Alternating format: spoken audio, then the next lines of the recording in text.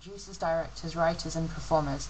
Making films production has always been perceived as a glamorous pursuit. Alternatively, our personal understanding and appreciation of film is shaped by experiences at the cinema. The exhibition of film is a commonplace, shared cultural activity, highly visible in every city and town in Britain, constantly feeding the popular memory.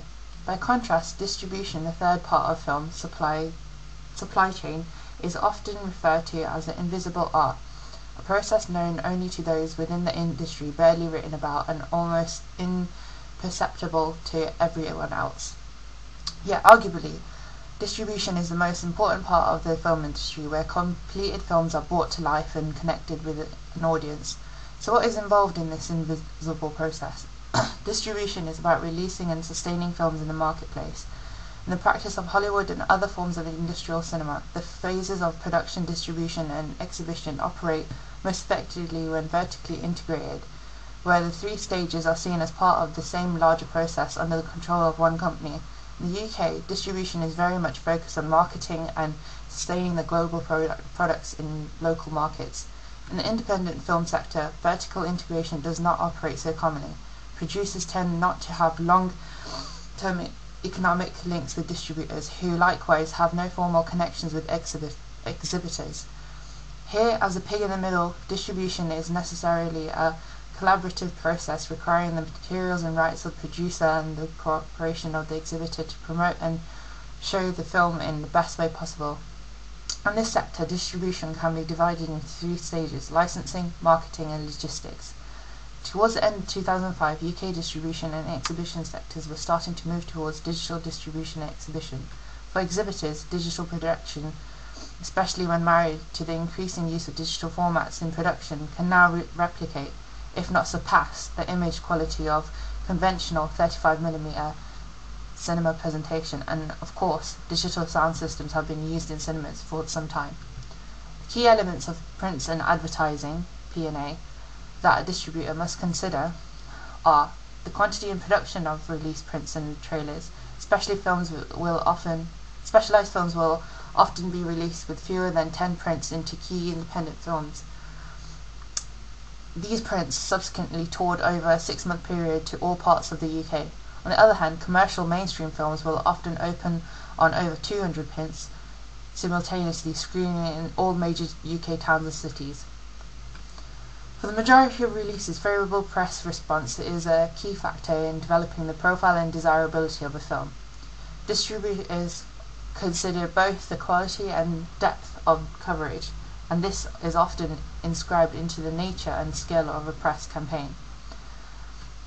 The cinema poster. In the UK, this means the standard 30-inch and 40-inch quad format is still the cornerstone of the theatrical release campaigns. Numerous recent examples indicate that the poster design is highly effective in packaging the key attributes of a film for potential audiences. Distributors will also consider the other poster campaigns, ranging from underground advertising to billboards. Advertising in magazines. National and local newspapers works in tandem with press editorial coverage to raise awareness of a release. Press advertising campaign for specialized films will judiciously select publications and spaces close to relevant editorial. For mainstream films, scale and high visibility is the key. The cost of advertising in the UK is comparatively high and is seen as marketing distribution in the UK a riskier business than in most other countries. In order to extend the reach of advertising and development more effective communication with audiences at low cost, distributors are looking increasingly to viral marketing, different forms of electronic word of mouth via the internet, email, and mobile phones. Many independent distributors in particular do not have press departments and will consequently hire a press agency to run a pre-release campaign. This is especially the case if the distributor brings over a key element for press interviews to support the release. The use of talent, usually the director and/or lead actors, wins significant editorial coverage to support a release. The volume of coverage can far outweigh the cost of talent visits. A distributor will consider the use of advanced public screenings to create word of mouth and advanced buzz around a film. Exhibition is a retail branch of the film industry. It involves not the production or the distribution of motion pictures, but their public screening, usually for paying customers in a site devoted to such screenings. The movie theatre, what the exhibitor sells is the experience of a film, and frequently concessions like soft drinks and popcorn, because exhibitors, to some extent, control how films are programmed, promoted, and presented to the public. They have considerable influence over the box office success and, more importantly, the reception of films. Though films have always been shown in non-theatrical as well as theatrical venues, the business of film exhibition primarily entails the ownership, management, and operation of theatres. Historically, film exhibitors have been faced with a new number of situations common to the other sectors of the commercial entertainment industry: shifting market conditions, strong competition, and efforts to achieve monopolization of the field, government regulatory actions, and constant investigation in new technologies. For a better insight into the promotion of a film, I went to do some research at Keswick Film Festival in Cumbria. The theme of the festival was the human sense, and had a variety of films which focus on one of these senses. The films were showcased one after another in 3 different rooms within the theatre location. Depending on which film you wanted to watch determined how much time you would have in between each film. When I arrived at the theatre, the first set of films had already started, and therefore I waited 2 hours before an available screening. The film festival is set in a very scenic place, but out of reach and lacking diversity. The audience mainly consisted of middle-aged people, barring a small group of university students who had come up. There weren't many families or young children. The atmosphere almost lent towards becoming an old people home day trip. The venue itself, although set in a very beautiful place, was lacking space to meet and greet, and the food and catering was minimum. So between films you had to wait, and you had to find enough time to venture back into town centre to get some decent food. Moving on to the films themselves, the festival did try to have a mixture of films which attempted to appeal to all audiences. The first screening, which I went to, was The Scent of a Woman, a film from 1992 starring Al Pacino, a film centered around a blind man and his carer. This remake of an Italian film was showcased in the main house. My personal response to that was that it felt like a filler option. The film went on for far too long and slowed down the pace of the day. With a short break in between, the next film to be screened was also in the main house and was a documentary called Junction for Having Fun.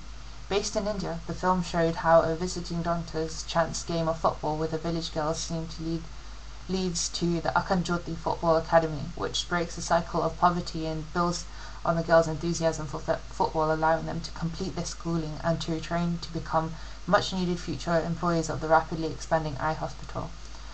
This film had a lot of potential.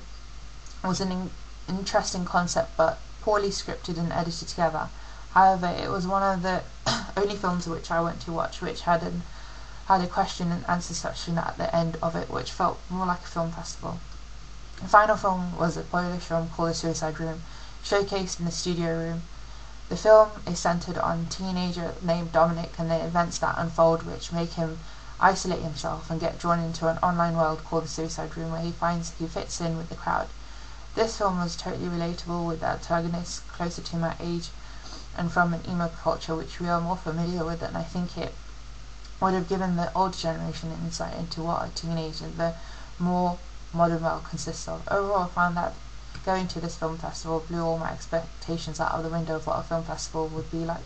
Barring the passes and occasional ticket, the festival didn't feel very professional. I expected people to be in suits or smartly dressed. This felt more like a casual affair. The rooms in which the films were showcased were awkward and uncomfortable for film viewing. Everyone felt really cramped as the seats were so close together. This would be something I would keep in mind when making preparations for my degree showcase. On the upside, it has given me more confidence in getting my film screened at a film festival, as it was a great platform for new filmmakers to get a varied audience to view their film and get feedback on it.